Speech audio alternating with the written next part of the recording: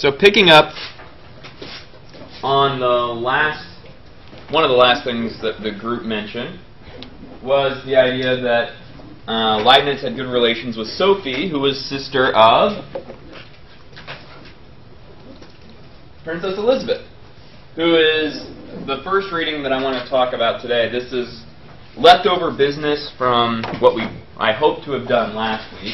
This is the first reading out of this book. Let me give you a quick overview of Princess Elisabeth. She was born to King Frederick and Queen Elizabeth of Bohemia in 1618. Every little girl's dream to be a princess, right? And she was the third out of 13 children. So Sophie was just one out of many siblings. And 2 years after her birth, her parents lose the throne. So after being born a princess, you become more or less, well, not really a commoner, but she has no throne to inherit. So her family leaves Bohemia and lives in exile in the Netherlands. We don't know really don't know anything about how she got educated. But she must have got a pretty darn good education. She knows languages like Greek, Latin, French, English, German, and possibly others.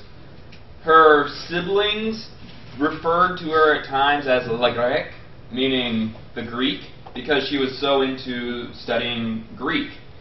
So she wasn't like she just studied some of these languages in passing. She really had a passion for some of these.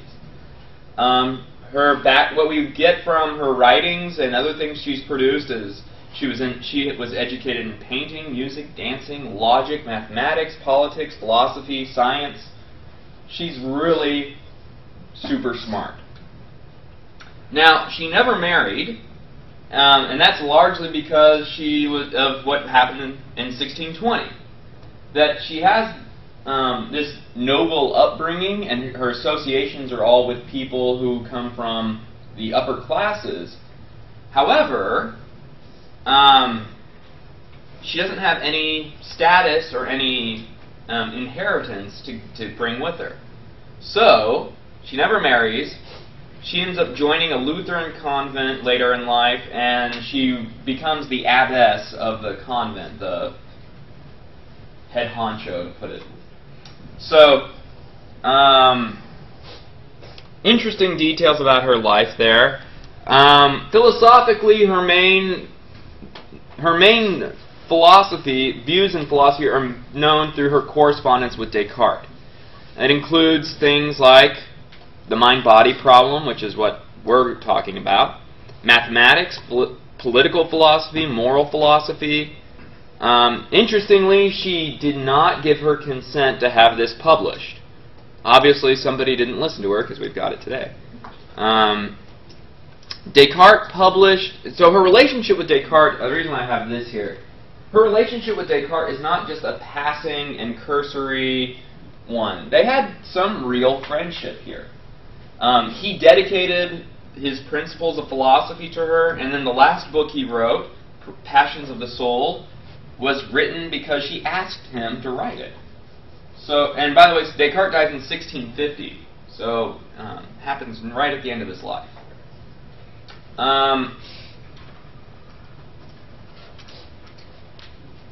What we are going to be reading about is some of the issues that have to do with Descartes' substance dualism.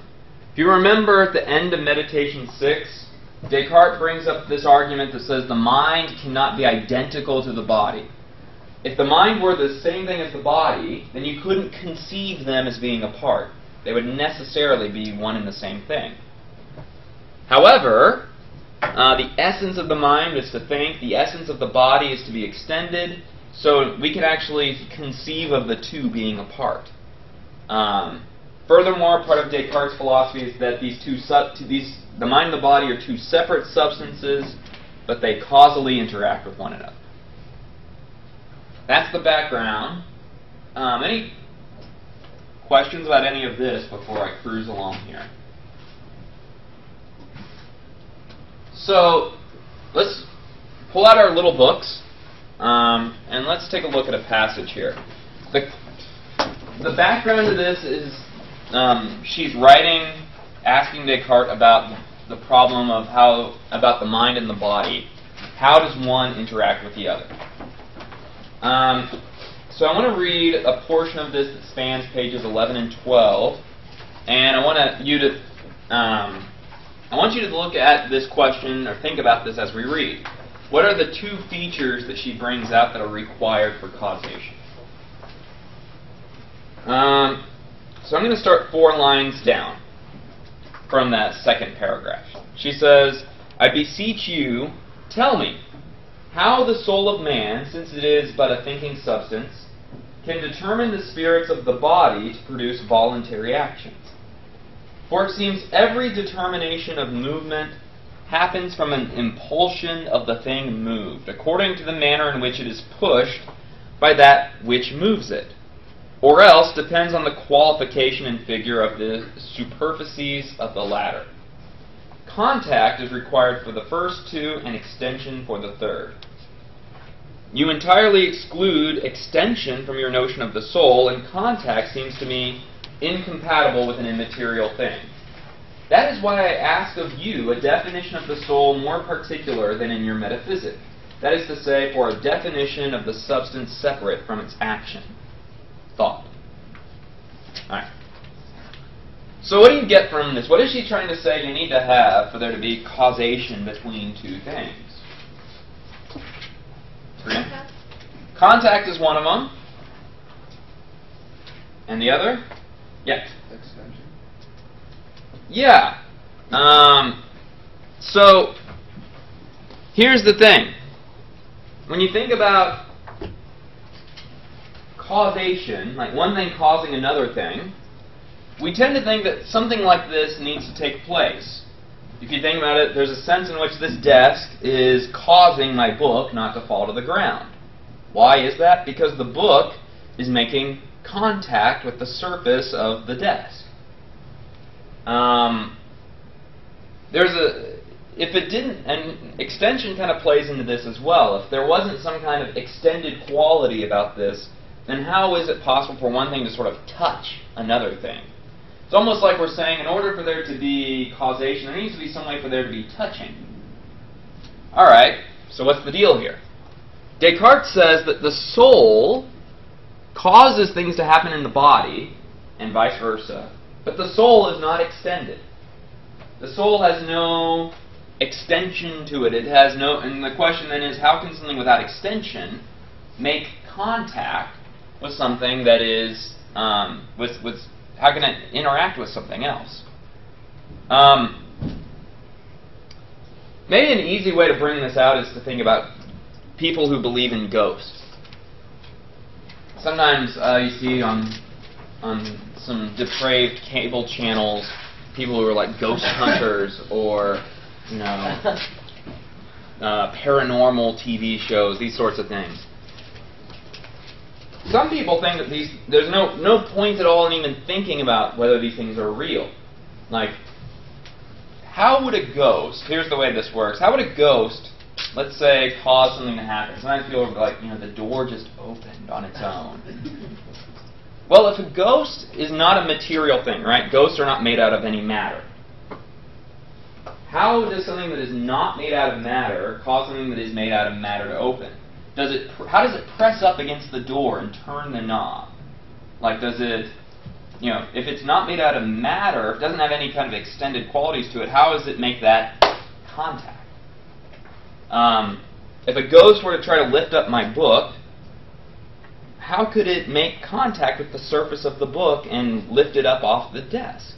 You need to have some kind of extended quality or contact in order to move my book around. So, the problem is that the mind does not have the features that we need to have for there to be causal interaction. And so this raises the general problem, which is, how does the mind cause anything to happen in the body and vice versa?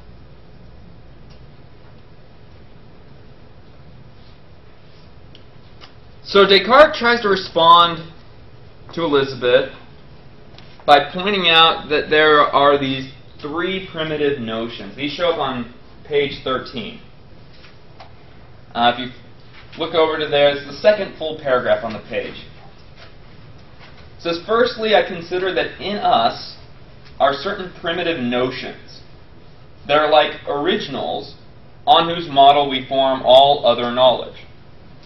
And there are but very few such notions. For after the most general ones of being, number, duration, etc., which refer to everything we can conceive, we have as regards body in particular only the notion of extension, from which follow those of figure and movement.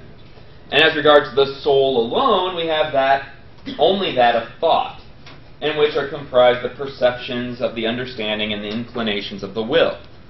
Finally, for the soul and body together, we have only that of their union, on which depends that of the force of the soul for moving the body, and of the body for acting upon the soul, by causing its feelings and passions. So Descartes is saying, we need to think that there are these three basic notions, and out of these three notions, we get everything else. So to call these primitive or basic means that they're like underived, or that they are simple in the sense that they're not composed of any other notions. He says one of these is the notion that the body is extended. That you don't get out of anything more basic. Like, that's just a starting point to understanding what bodies are. Secondly, that the mind is a thinking thing. So once again, this is a basic idea. You can't derive it from any other ideas. It's where you begin to understand the mind. And then he introduces a third basic kind of notion. And this is supposed to be something that is different from the other two in every way. It's a distinct basic notion of union between mind and body.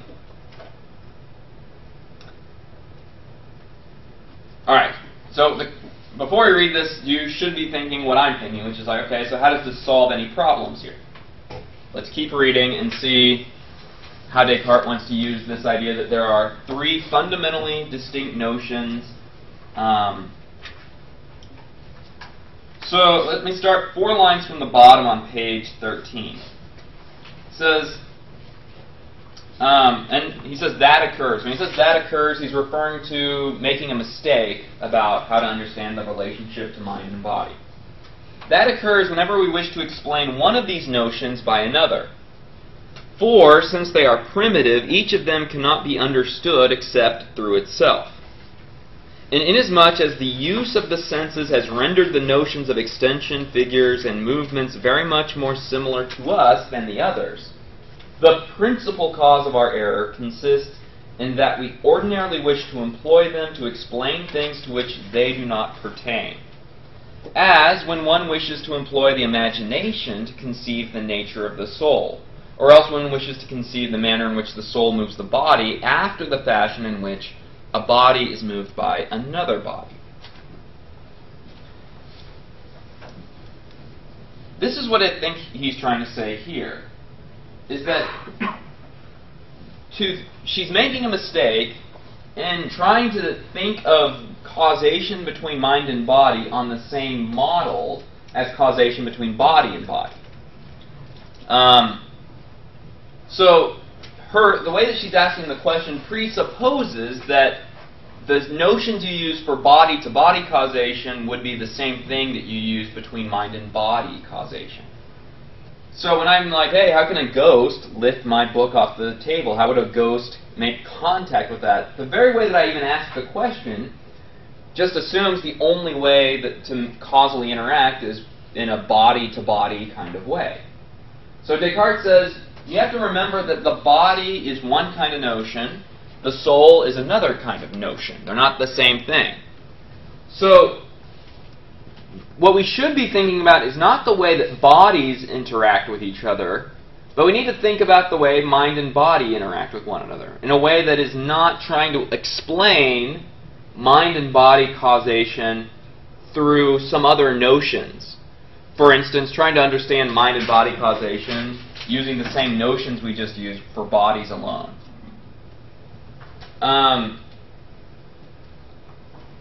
So he's essentially saying that she has kind of framed the question in a way that just sets it up to look like there's a bigger problem than there really is. Any questions about this?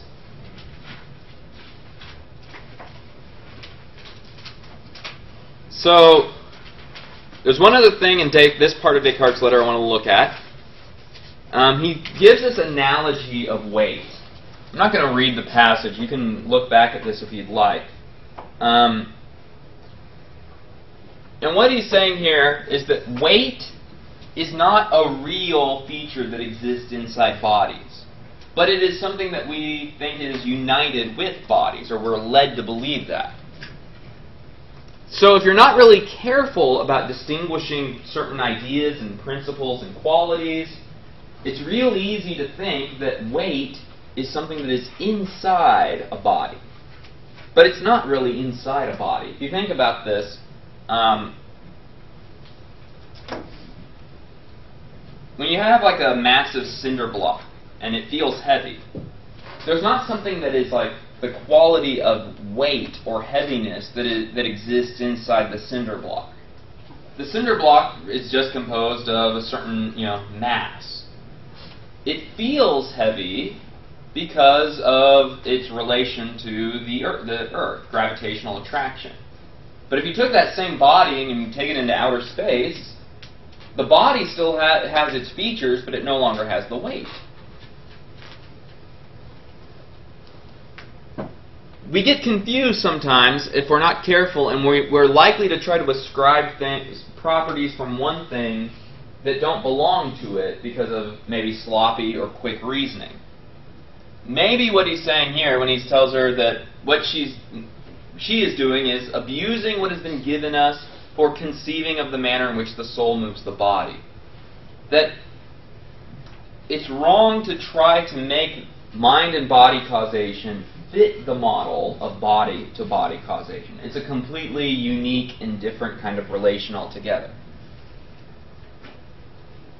So I think what he's trying to tell her is that when we have these three primitive notions, that we can understand you shouldn't model mind and body causation off of the notion of body-to-body causation.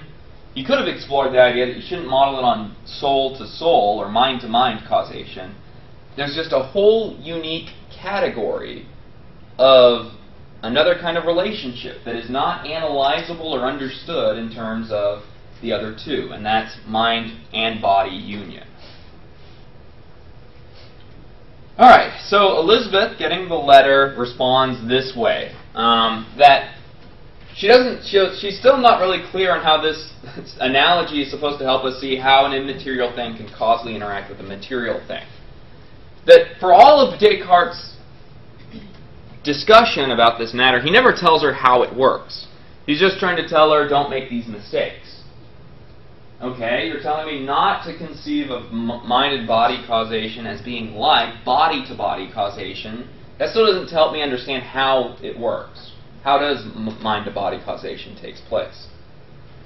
And she has this somewhat famous confession, where she says, look, it would be easier for me to conceive matter and extension to the soul than the capacity of moving a body and a being moved to an immaterial being. So in other words, feeling sort of the concern about how to square mind and body causation here, it's almost like Descartes is trying to tell her, you should just believe that there is some way an immaterial thing can causally influence a material thing, without the immaterial thing somehow being in any way material, or in any way like a material thing. Well, she says, if I had to really deal with this problem, it would be easier for me to do is to think, well, maybe souls actually have some kind of extension to them. Maybe there is some kind of quality, even that they might even be made out of matter. And this becomes a kind of issue in the modern era to think about. Is it possible for matter to exhibit consciousness, to have thought? And really, in a way, this whole debate isn't gone from us today. I mean, we argue about, is it possible for a computer to have a thought? Can computers, have beliefs and thoughts and feelings like you and I do? Some of you are probably inclined to say, no way, Jose, that's impossible. But others of you may think that, look, given enough time and sophistication, why couldn't we build a computer that is capable of these things? In a way, so Descartes would be on the no way, Jose kind of crowd, because he would say, look, the very kind of stuff that matter is excludes consciousness. There's no way. You could build a computer or a robot that perfectly mimics human behavior, but it wouldn't have human thought and feeling. What she is saying is at least something like, seems possible. It doesn't seem like it's impossible for matter to have thought or consciousness to it. And if I have to fix this problem between mind and body causation, maybe that's the way to fix it, is to say maybe the mind, after all, is a kind of material or extended thing.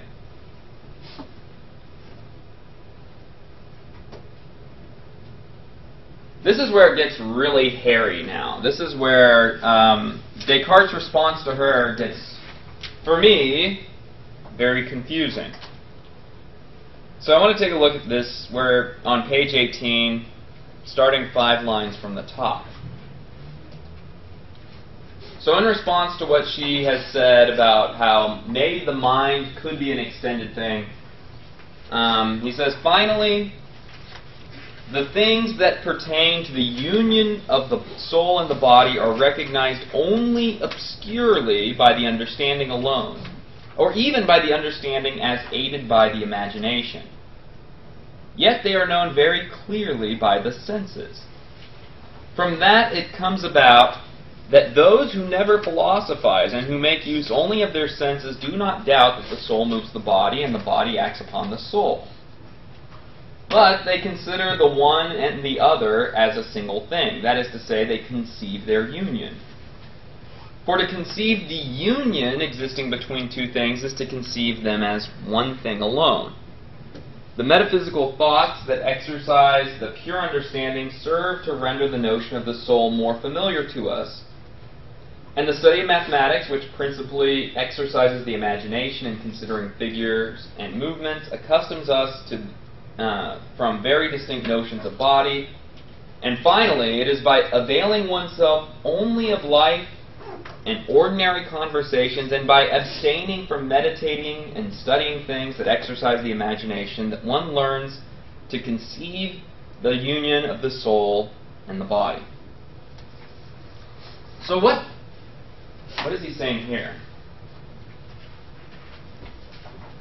Let's take a stab. I know this is dense. What are some of the things that you gather he's trying to tell her in this passage?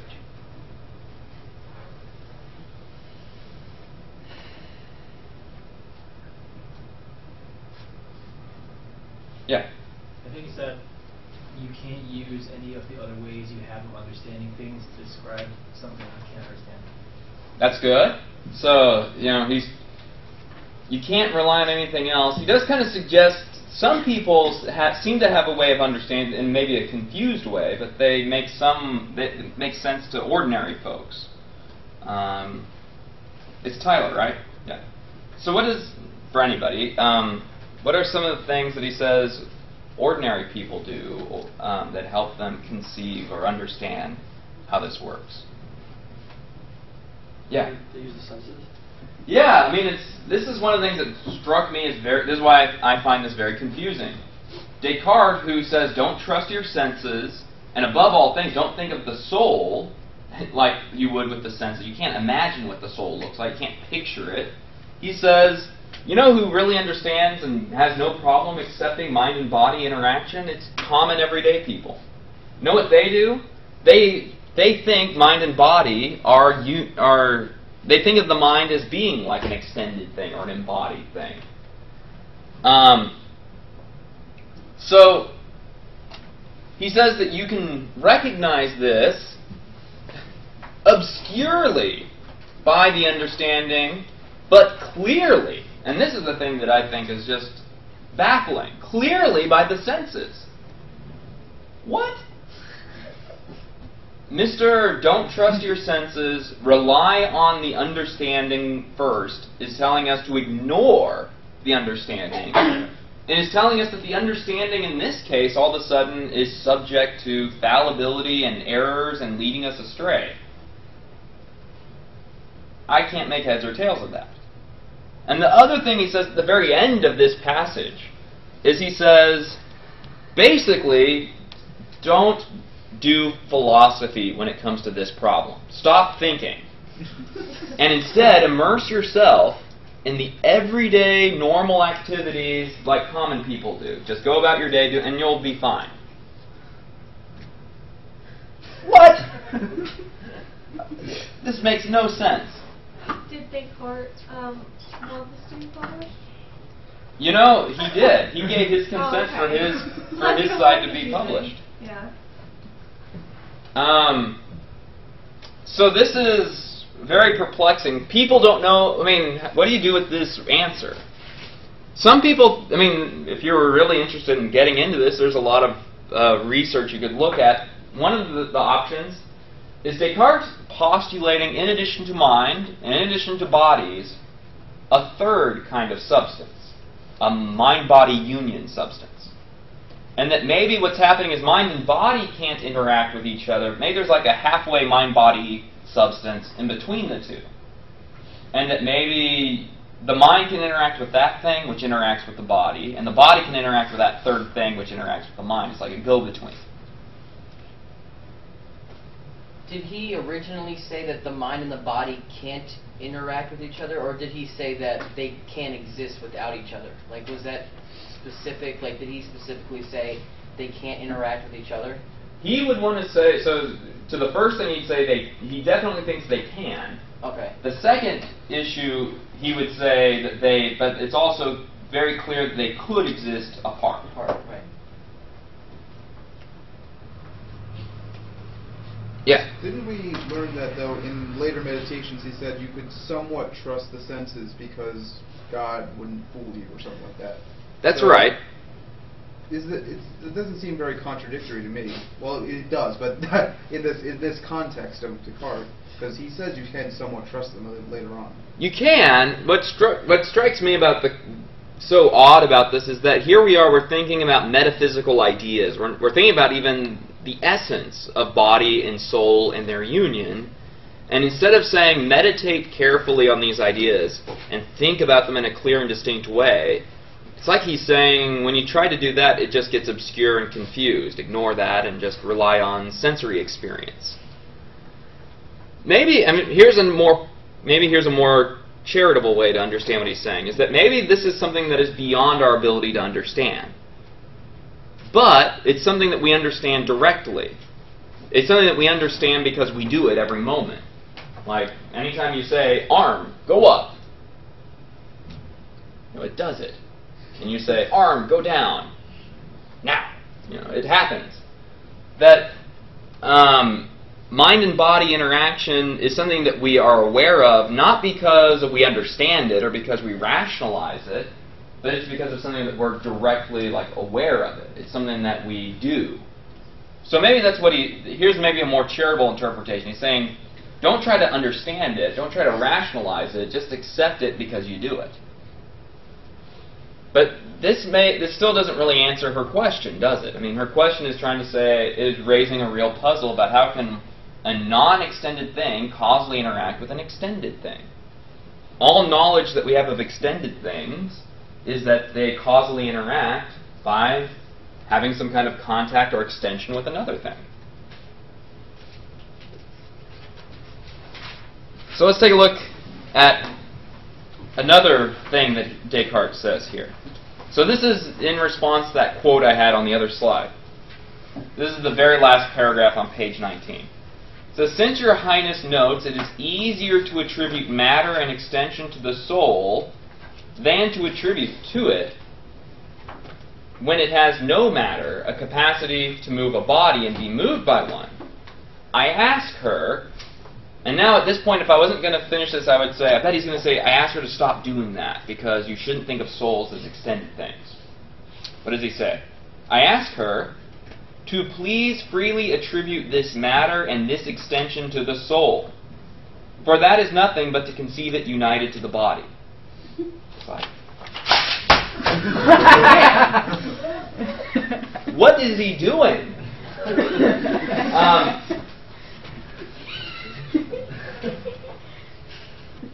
He's saying, did I just read that he told her to conceive of the soul as being extended, and to conceive of the soul as having matter?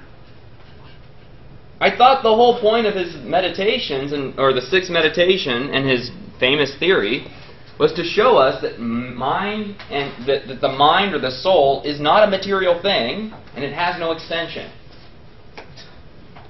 He just told her, go ahead and do that.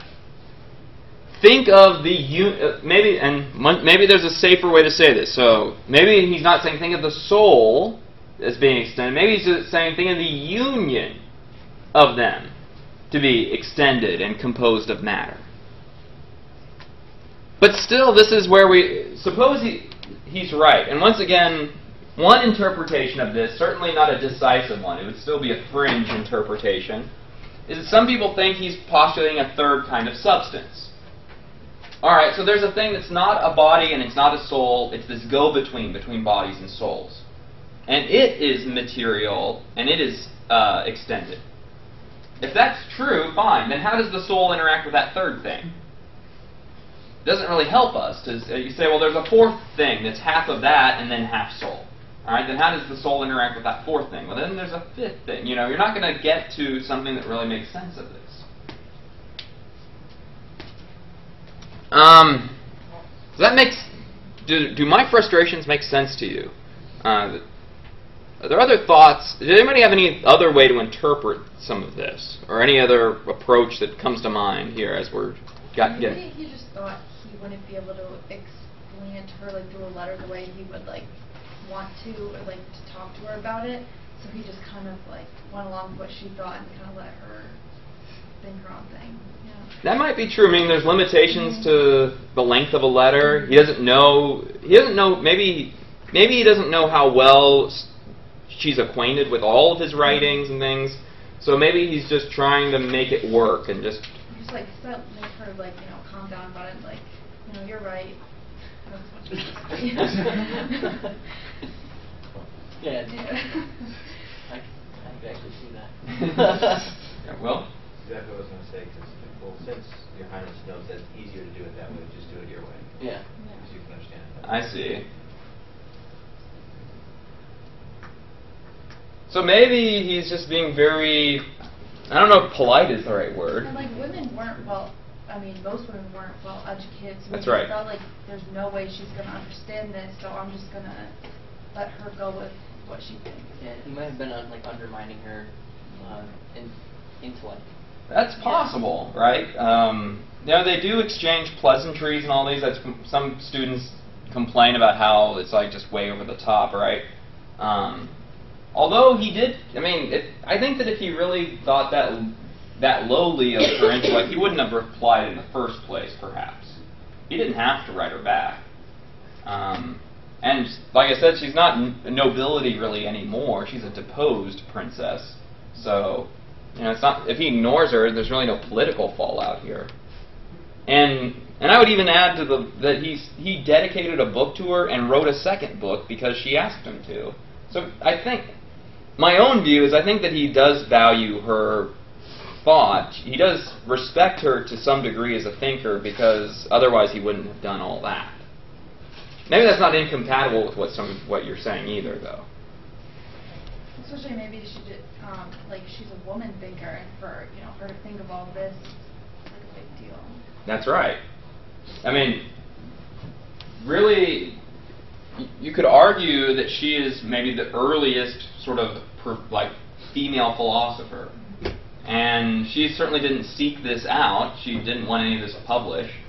The next lady that we're reading next week, you could say, was the very first woman philosopher who actually wrote philosophical work and got it published professionally and all that. So women getting into philosophy is a brand new kind of thing altogether. I did stress, though, that Descartes' method and the way that he operates is an egalitarian method. That he doesn't think at least the way that it's set up, is that philosophy shouldn't be governed by a prestigious background in education. He thinks everybody's got good reason. Remember from the discourse, good reason is the most well-distributed thing in the world.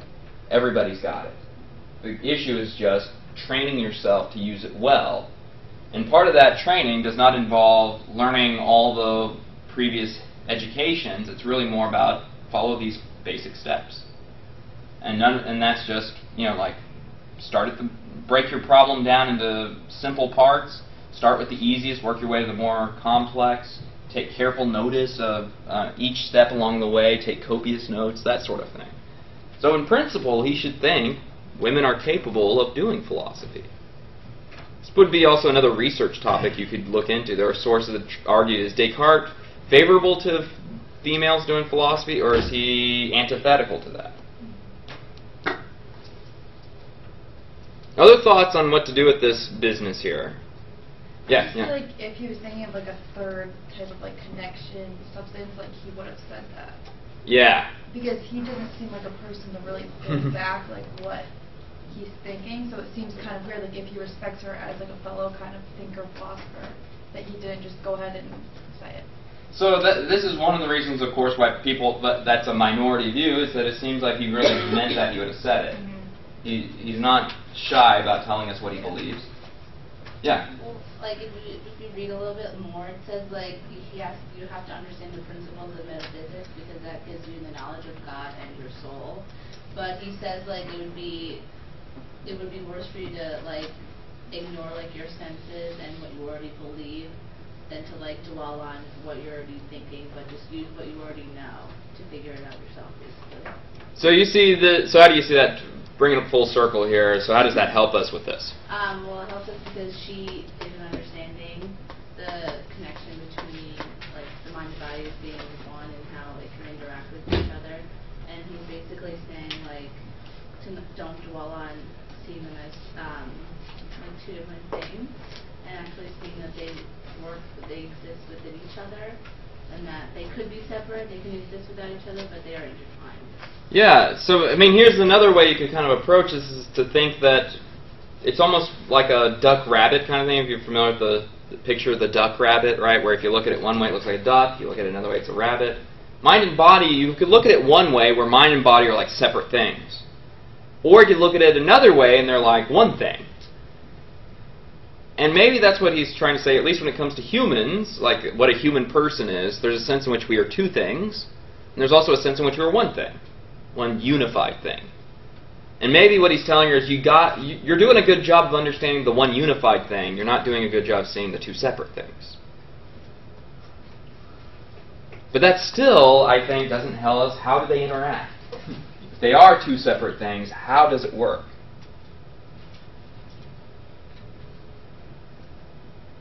Let's take a look at her response to this. This is on page 21, as I clean up my book. So in the very middle here, this is then in response to the things that Descartes was telling her about, maybe through the senses you can understand this idea. It says, I too find that the senses show me that the soul moves the body, but they fail to teach me any more than the understanding and the imagination, the manner in which she does it. And in regard to that, I think there are unknown properties in the soul that might suffice to reverse what your metaphysical meditations, with such good reasons, persuaded me concerning inextension. And this doubt seems founded upon the rule you lay down there in speaking of the true and the false, namely, that all our errors occur from forming judgments about what we do not sufficiently perceive. Although extension is not necessary to thought, yet, not being contradictory to it, it will be able to belong to some other function of the soul less essential to her. At least, that avoids the contradiction of the scholastics, namely that the entire soul is in the entire body and entirely in each of its parts. And she goes on to say a little more about that. So what she's saying here is that she still doesn't really buy what Descartes is saying about how mind and body interact with one another. So she says, look, adding extension to thought is not contradictory to it. At least I can imagine something having extension and having thought at the same time. It's not like they're mutually exclusive. So maybe while extension is not necessary for the soul, maybe it's sort of an accidental or a contingent feature of the soul. Something that God designed so that the soul could interact with the body. So, since extension is not a contradictory feature to thought, it may be an essential quality if you want the soul to causally interact with the body. So she basically remains unpersuaded by Descartes' reasons and sticking to this idea that maybe a soul still has some kind of material or extended quality to it that allows it to have causal interaction with the body. And as far as we know, Descartes never replied to this letter. Either out of frustration, The ego got in the way. or because there's just nothing more to be said here. I mean, he's unloaded all the ammunition, and if she's not persuaded, then that's all there is. So, there is a lot of significance to this exchange, though. It's a very widely studied correspondence. Elisabeth raises an important criticism about Descartes' mind-body dualism. How is it possible for an immaterial substance to causally interact with a material one? If you look at just about any book or any article that talks about Descartes' mind-body dualism, almost every single one of them cites this problem as the main problem with his theory. This is like the lasting legacy, one of the lasting legacies of Descartes' arguments about mind and body. I mean, this is what I think. He created a puzzle that philosophers have been dealing with for 500 years. One, it seems obvious that the mind and the body are different things, that consciousness is not the same thing as matter. We're like, yeah, we get that. Cool. But here's the other problem. Once you define consciousness and matter as completely separate things altogether, how do they work together? If you have nothing in common, how can you have causal interaction? Descartes struggled with this criticism not just in this correspondence, but throughout his whole life. Apparently, people would ask him about this repeatedly and constantly, and he would kind of snap back at them and say something to the effect of, look, I can only write so much philosophy solving so many problems in my lifetime. You know, I'm sorry I can't answer all of your questions. What some of Descartes' followers decided to do, and here are a number of important people, Laforge, Courtemoy, Gulnik, I don't know, this last guy is Dutch, I don't know how to say that. But most importantly, Nicolas Malebranche, who is a big deal. They all adopted a form of explaining this called occasionalism. Occasionalism is the idea that God is the one and only cause in the universe. So nothing can cause anything else to happen. Only God has that power. Everything else that takes place are merely what they called occasions, or maybe we could call them indicators, for when God should jump in and cause things to happen. So here's how they would fix the problem of mind-body interaction. And these fellows are in the first generation of Cartesians after Descartes passes away. And they said, let's say I'm walking carelessly and I accidentally hit my leg on the desk. Ow! Okay. Nerves send signals up my spinal cord to my brain that in turn cause my soul, we would say, to feel pain. Well, how does the brain cause the soul to feel pain? This is how. When those neurons fire in my brain, God steps in and causes pain to take place in my mind. And then if I react and say, well, since I'm feeling pain, I want to grab my leg, so I choose to look down and to grab my leg where it hurts, what God does there is then, in response to my mind doing that, He causally makes my body do that response. So, mind and body don't actually interact with one another. What happens is that whenever the mind needs to do something with the body, God jumps in the gap and causes and bridges that. and makes the body do what the mind tells it, what the mind was going to tell it to do. And vice versa. When something happens in the body that is going to cause something to take place in the mind, God jumps in that gap and causes the right thing to take place in the mind.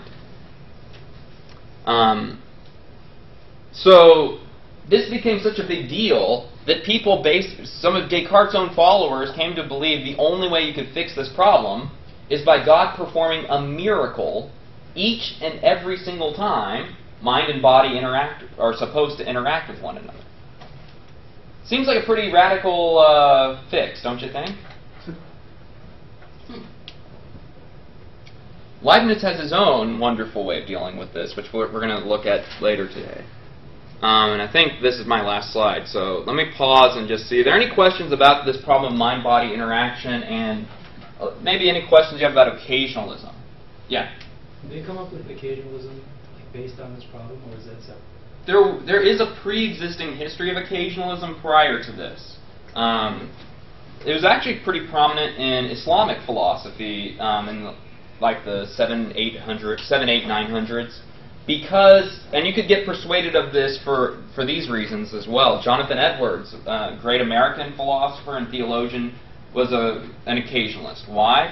For the same reason as the Muslims, which is that to say anything else can cause anything else robs God of his omnipotence and his sovereignty. So if God is truly omnipotent, if he's truly all-powerful, then he really is the only thing that can cause anything else to take place. And just as a teaser, for Jonathan Edwards' view, remember, you all know who Jonathan Edwards is. You may have read, Sinners in the Hands of an Angry God, that dude. Pissed off preacher, right? Yeah. Also, like president of Yale, founder of Yale, a great mind too, but he thinks that every discrete moment of time, God is constantly creating the world. That what's taking place, there is no smooth continuity of reality. That each moment the world is being destroyed and recreated. Destroyed and recreated. And it's just like slides on a movie, in that if it's done fast enough and quick enough, it feels like it's just one smooth, continuous reality. But this was, according to Edwards, an inevitable consequence of God being sovereign and having omnipotence. If we had the ability to govern our own lives and to cause things to happen, that takes away from God. Pretty exciting stuff, I know. So, he doesn't believe in free will? Well, that's an interesting question. We're going to talk a little bit, not exactly about Edwards, of course, but a similar kind of question with Leibniz. But he doesn't think of free will the way you and I might think about free will. Okay. Yeah?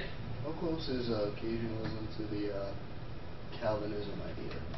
Well, it's not necessarily intertwined, but of course Edwards was like a major Calvinist. Like, he's a better Calvinist than Calvin was. It certainly fits well with it for those reasons, but I wouldn't want to argue that if you are a Calvinist, you must be an occasionalist. Okay. They're just kind of a nice fit. And I think that if you have certain views about like free will that go in the other direction, I think it's very hard to make that work.